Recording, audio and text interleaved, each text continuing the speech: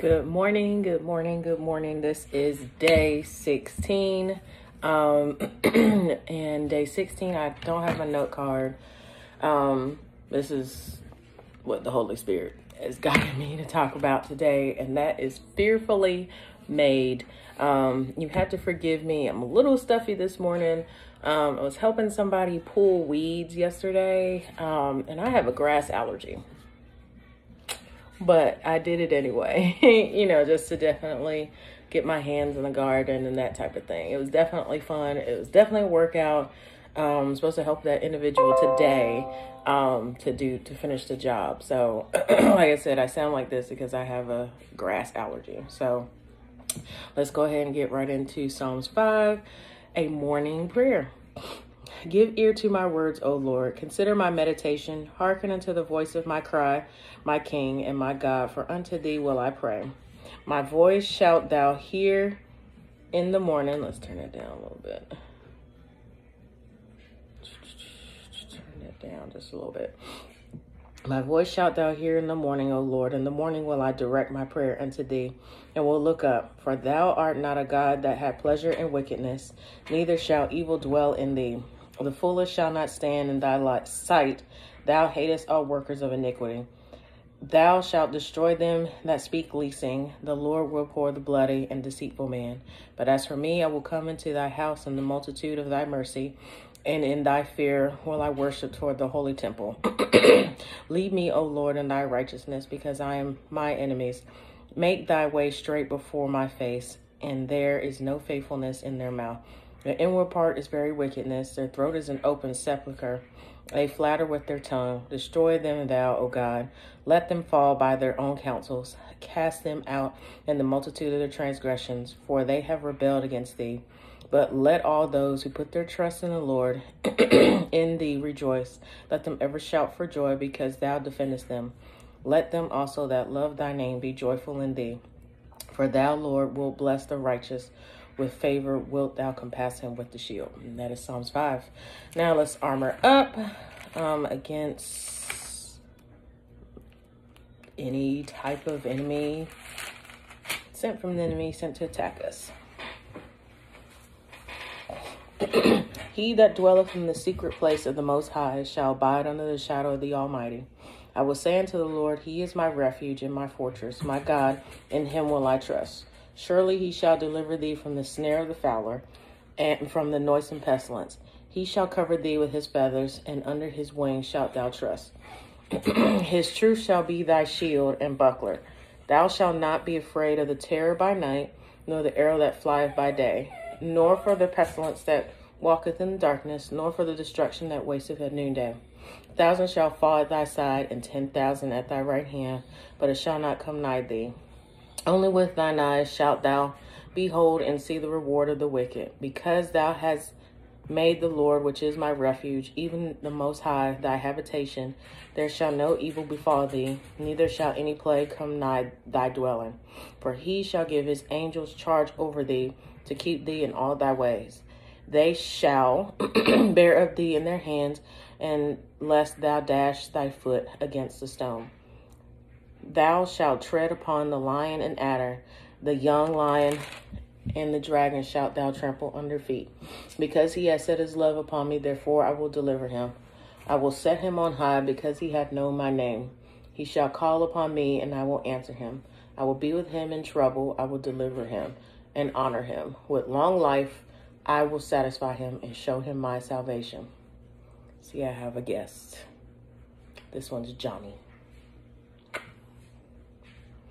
They're supposed to be eating. But anyway, wanted to talk about being fearfully made. Somebody else has to join in the fun. This is Xander. But wanted to talk about being fearfully made in God. Yesterday in Sunday school, my Sunday school class that I'm participating in, we're reading Joyce Meyer's Battlefield of the Mind, which is an awesome book, by the way. And we were reading a chapter about self-pity. And it resonated with me big time, because sometimes And I will, transparency moment. You know, I was in a relationship for a long time, and, you know, finding out that that individual has moved on so quickly will have you thinking to yourself, like, man, something is wrong with me. What is wrong with me? You know, that individual tried to point out that, you know, that I'm in the wrong because I could never get a man because I'm acting this way. And because that person said what he said about me in relationships, it just dove me down into a pit of self-pity. It had me thinking like, man, you know, maybe I'm not going to find that husband, or maybe I'm just not, you know, fit for this. And so it's very easy to start going into a pit of despair. And my own experiences is that it's just so important that we stay in the word and we stay prayed up, because I don't believe, according to what it says in Ephesians 6, that we don't wrestle against flesh and blood, meaning we don't wrestle against people. We don't wrestle against that actual person, but we wrestle against, in my own understanding, in my own translation of it, that we wrestle against rulers of this dark world. So, you know, in his mind, the enemy used his mind for him to put something out, to say something like that. Oh, well, based off of what I know as a man's standard, not God's standard, but as a man's standard, you're never going to get a man. And that was pretty painful to say. I didn't think he had it in him to even say something like that. But, and this is very loosely said what he said. So, but that is definitely how I interpreted that I'll just never find somebody. And, you know, especially when you are, you know, when the intent is marriage, when you really want to date to marry. And so when you're told that, it can be painful. And like I said, that's when you start going into self-pity, you start doubting yourself.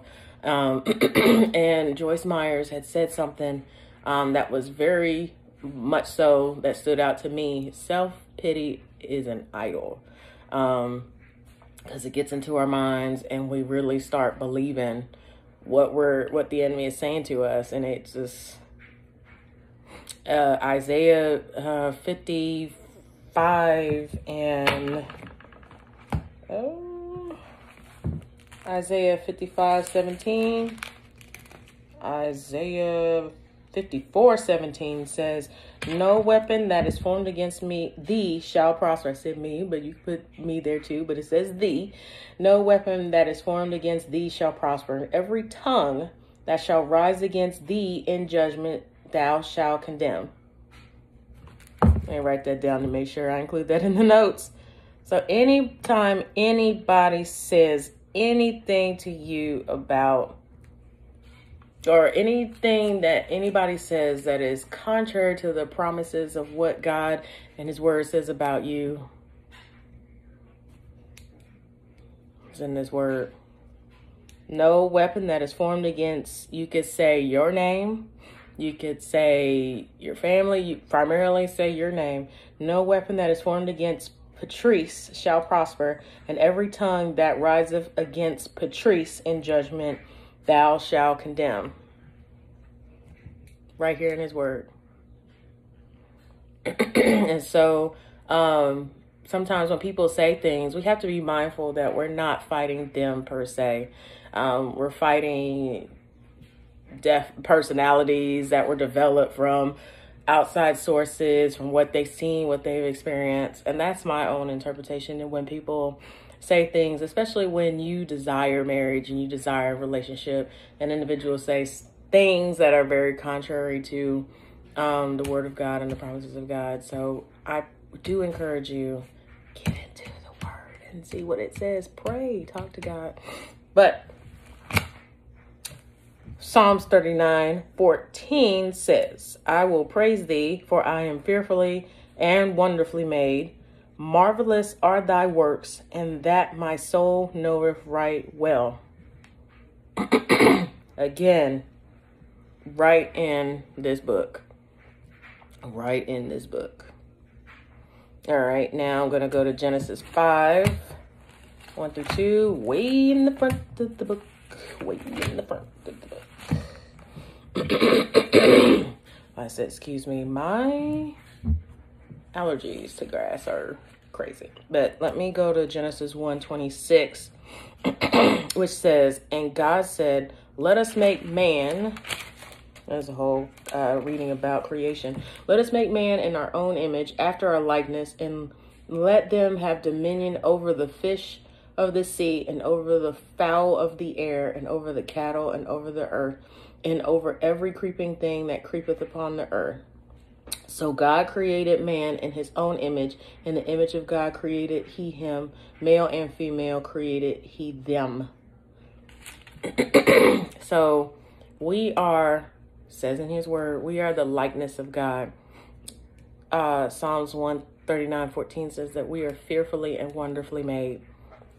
So automatically, we're perfect. We're perfect in God's eyes. We're perfect in his kingdom because we're charged to be rulers of everything. We have dominion over it. But it's when we start getting around people that put us under self-pity, we lose that, we forget that. And sometimes what I encourage you to do, and this is what I've done in the past, take one verse that definitely resonates with you, that definitely has been led to you by the Holy Spirit, that what it says about who you are and whose you are and your creation and your likeness of you. Because one thing about me, even though I'm not with that man, God has somebody for me, in God's will for sure. Like, if it's in God's will, somebody is for me that is out there. And that recognizes that I'm God's creation and vice versa. I got to recognize that the brother is God's creation too. So you have to treat God's creation with kindness. I just picked up 2 dogs. As interesting as they are part of God's creation. So it's so important that we treat everything that was created by God as if, as if you gotta, you have to be good stewards of it. Eventually it has to be returned to God. So you want to make sure you return it to God in good condition, right? So same thing. So Genesis 5 says, Genesis 5, 1 and 2 says, this is the book of generations of Adam. In the day that God created man, in the likeness of God made he him. Male and female created he them, and blessed them, and called their name Adam in the day that they were created. So again, just pick a verse and remind yourself that you are created in God's image. You're perfect to God. And let this be a small little inspirational message for somebody who might be really deep in self-pity, might not be feeling pretty. I have been there. Or there's parts of me. I'm gonna give you a small transparent story. I have hyperpigmentation. I have it on my hands. I have it on my elbows. I have it on parts of my face. And growing up, I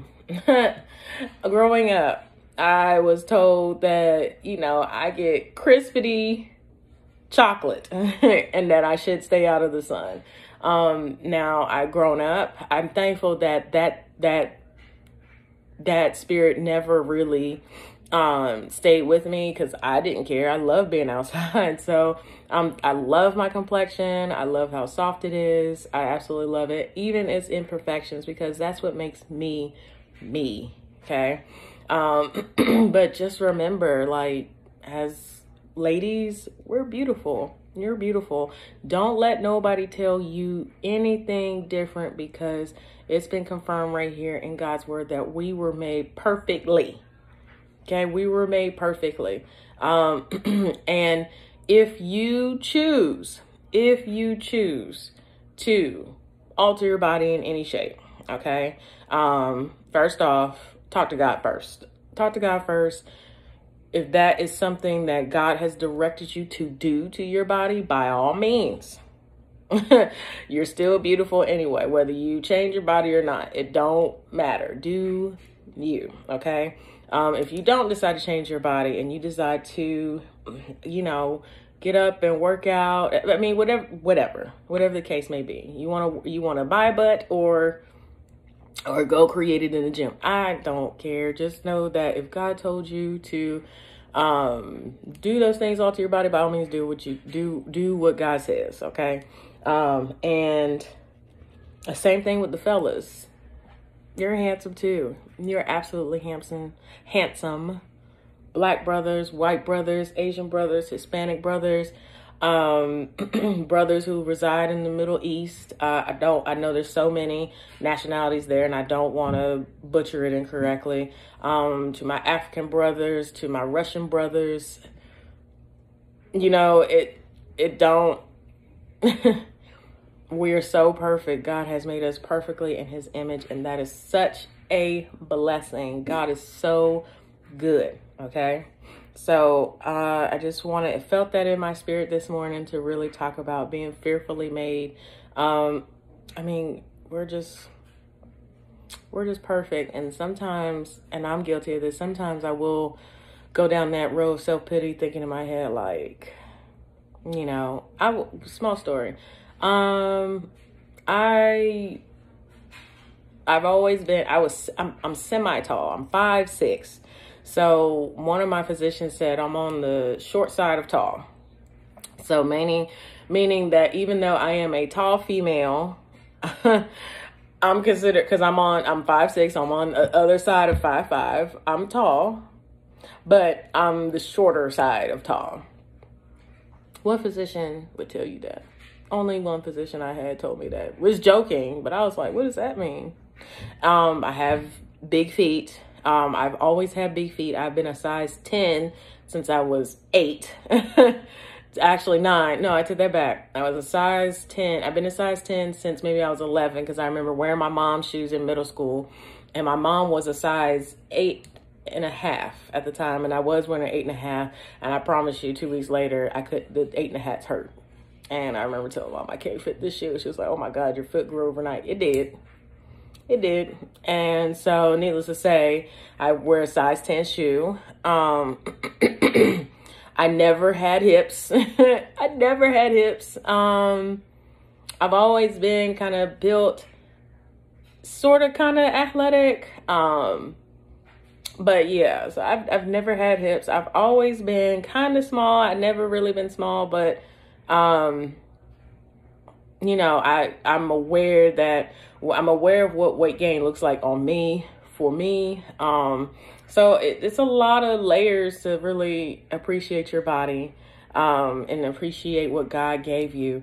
Now talk to God before you decide to alter and change anything. By all means, it's so important that you're safe in your dealings with body. Look, listen, I don't get into it. If I were to, then help me get rid of some fat, you know, put in my hips, whatever, right? But it's just so important that we remember that we are fearfully and wonderfully made, and we're made in God's creation, and that there's somebody absolutely perfect for us to complement that creation. Ladies, understand that we are our future husband's rib. So yeah, just imagine, and this just came to my mind, we're just a bunch of little ribs just kind of walking around, ready to be fit into whoever our Adam is. Just keep on working like Ruth. Keep on working like Ruth, and stay focused and stay loyal in areas where you need to stay loyal, and your Boaz will be right in front of you. I'm speaking that to you and to myself, okay? So yeah, that's really it. I just think about that book, Joyce Meyer, when she said that self-pity is an idol. Whew, that's real tough right there. Real tough. Yeah, it's, you know, definitely for sure talk to God about any type of body modifications, for sure. You want to listen to God, read his word, and see what it says first before you do anything like that, because God created us perfectly. And understandably, you know, there might be some things that you just not completely comfortable with, and that's okay. That's okay. Don't let anybody beat you up to think that you're wrong for feeling this way about a particular part in your body that you feel comfortable and feel led to fix. So important. God, if God confirmed it, by all means do it, but you're beautiful either way, before and after. Brothers, you are handsome either way, before and after. I'll love you to life either way. Same thing with the sisters. Y'all are gorgeous. Y'all are gorgeous. But anyway, just figured that came onto my heart today. It was a short one, as I have to walk my doggies before I go train. So, pray for me as I pray for you. There's so many transitions going on in my family, and a lot of career-related things that I have to get through. So keep me in your prayers, and definitely I put the email for prayer requests. So definitely reach out for prayer requests, and we're going to get together and we're going to be reminded that we are fearfully and wonderfully made. Let's pray.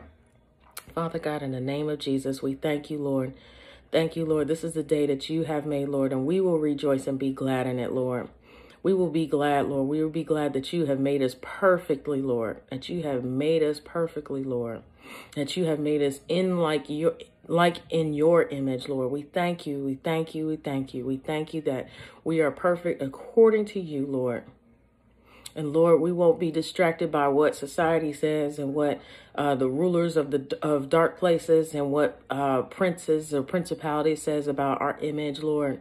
But Lord, we are pleasing and acceptable in your sight because you have made us in your image, Lord. And we thank you so much, Lord. We thank you. We thank you so much, Lord, that you have made us perfectly, Lord, and that you gave us dominion, Lord. Thank you, Lord. And in that dominion, Lord, forgive us of all of our sins, Lord. And we repent of things that we were given dominion and we took advantage of, Lord. And we were poor stewards of, Lord. Forgive us of those things, both known and unknown, Lord. Father God in heaven, I'm praying for the brother or the sister at the sound of my voice, Lord, that might be struggling in the areas of image or self-worth or pity, Lord, or self-pity, Lord. We rebuke that mindset that is attacking their minds right now, Lord. And we bind up what the enemy says negatively about them, Lord. And we lose peace and joy into their lives. We lose the word of God, Lord, that speaks to how fearfully and wonderfully made they are, Lord. Lord, we thank you, Lord. We thank you, Lord, for healing of those that might be battling sickness and illness or infirmities, Lord, that may have altered what they feel as though that has tore apart their image, Lord. But Lord, we thank you, God, that you have made them fearfully and wonderfully made, Lord.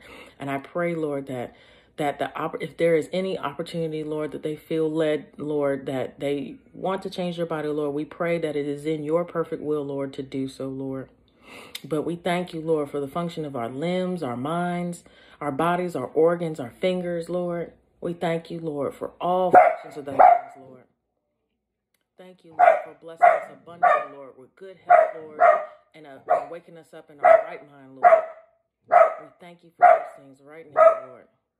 And Lord, I pray for those that might be still struggling, Lord, to accept themselves, Lord. Lord, forgive us of idolizing self-pity, Lord. Forgive us of going down that pit of despair, Lord. Forgive us of those things that we have idolized, Lord, that don't line up with your word, Lord. Forgive us of those things right now, Lord. And Lord, those who might be dealing with self-pity or low self-esteem or low self-confidence or insecurities, Lord, any of those things that are attacks and the traps of the enemy, Lord, we rebuke that right now in the name of Jesus. And we pray that the angels be encamped around their homes and their cars, Lord. And we pray that the attacks of the enemy, Lord, we pray that the Holy Ghost would speak to them, Lord, and remind them that they are fearfully and wonderfully made, and that the angels be encamped around them, protecting them, Lord, even protecting their minds right now, Lord. Lord, protect them from people that want to speak unpleasant things about them, Lord.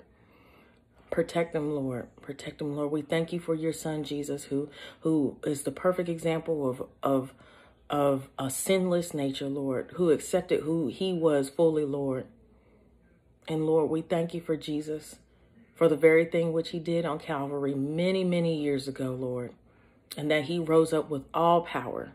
So we thank you, Lord, for the sacrifice of Jesus Christ, Lord. We thank you, Jesus, for helping us to understand the importance of renewing our minds. Thank you, Lord. Glory to your name. Glory to your name. Glory to your name. It is these things that we ask for in the name of Jesus. We do pray. Amen. Amen, amen, amen, amen. Glory to God. Glory to God. He is our refuge and our very present help in time of trouble. God is so good. Hallelujah. Hallelujah. So yeah, that is day 16. We are moving forward in this thing for 30 days. Unless God tells me to continue. So important that I do this unto the authority of God Almighty, to make sure that yeah, we just help each other out. You know, praying is such a, praying is like, you know, as much as we want that good morning text from our boo, just waking up, I feel like, is that good morning text from God. Like, that's what I need. And just really praying to him and talking to him, and just having a continuous conversation improves your relationship. And I'm so thankful for that. And I'm thankful for you watching as we utilize the tools of social media. So I pray that you save this. I hope that this has helped you in any way. Like I said, it's helped me because there are times where I struggle, where I don't feel like I'm enough. And like I said, when people come into our path and they say really rough things to you, just know whose you are and who you are according to the word of God. Just to serve as a reminder, you are beautiful, you are handsome, I love you. Have a fantastic day.